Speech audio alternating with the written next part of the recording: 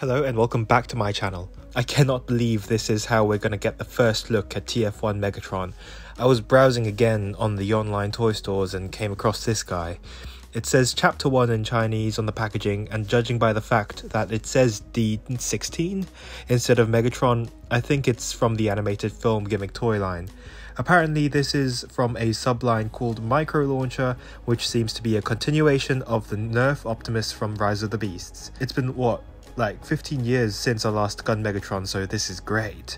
Once again, I've ordered it, went and picked D-16 up, expecting a giant blaster-like Optimus, but he ended up being tiny, which justifies the $9.99 price tag, same price range as the One-Steps and the other gimmick toys from the other lines.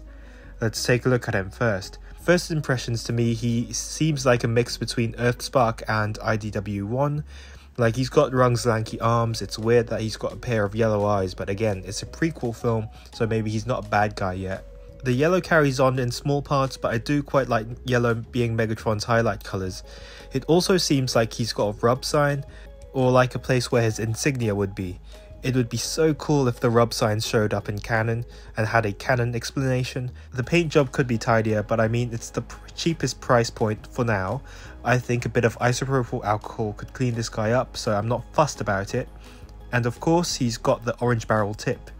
For such a basic figure, he's got more articulation than you'd expect. One-Steps were bricks, so I was surprised to see that this guy's got a swivel at the neck, full rotation at the shoulders, outwards movement at the shoulders as well. He's got a bicep swivel and a bend at the elbow. Nothing at the legs, unfortunately. So the best poses you're going to get out of this guy are like the battle ready poses. Honestly, the yellow eyes are growing on me more and more. So he has these 5mm ports on the underside of his elbows. I don't know why really.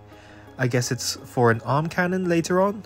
Not really sure, but the way this guy looks, he's a long way away from being Megatron. For comparison, let's bring in the gimmick toys from Rise of the Beasts, Earthspark and Cyberverse, the three previous lines, and while he's a lot thinner than the rest, he's way taller. I'd say he's almost a short deluxe. Let's make it a Megatron party by bringing in Earthspark Megatron and then the best live action Megatron toy, SS-109 concept art Megatron.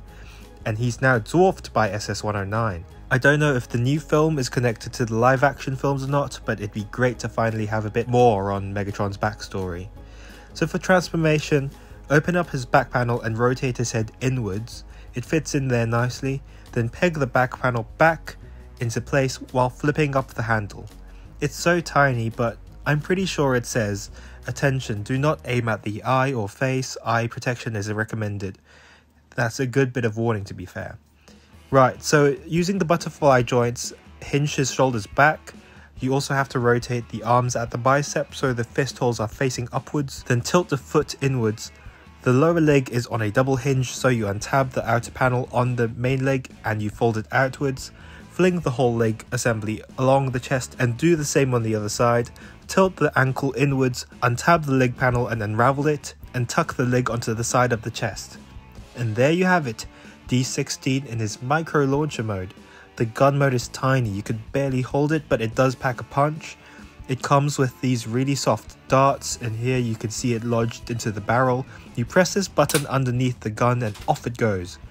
It's a pretty fun alt mode really. It doesn't say on the packaging what other characters are going to be in this subline, but I do hope it's not a one-off. I'd love to see an Orion Pax gun. Transforming him back is super simple. It says he's 12 steps on the box, but I think they could have counted a bit too much because he really is simple. It's just a matter of untabbing and unfolding, super straightforward stuff, and in the blink of an eye, you're back in bot mode. So if you haven't noticed by now, the date today is April 1st. This is very obviously a 3D printed toy. I know of near nothing in terms of how Megatron will look in TF1. I've had a glimpse at the very rough drawing back in October last year, but nothing since. I just based the design on the idea that 1, it's going to be a prequel film, so it's basically young Megatron, and 2, it's going to be the same director as Toy Story 4, so maybe I've Pixar'd him a little bit. But that's it. If he ends up looking like this in the film, then cool.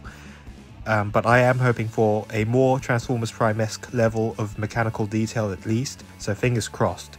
So, that brings us to the end of the video. Happy April Fools, and until next year, palm in your face.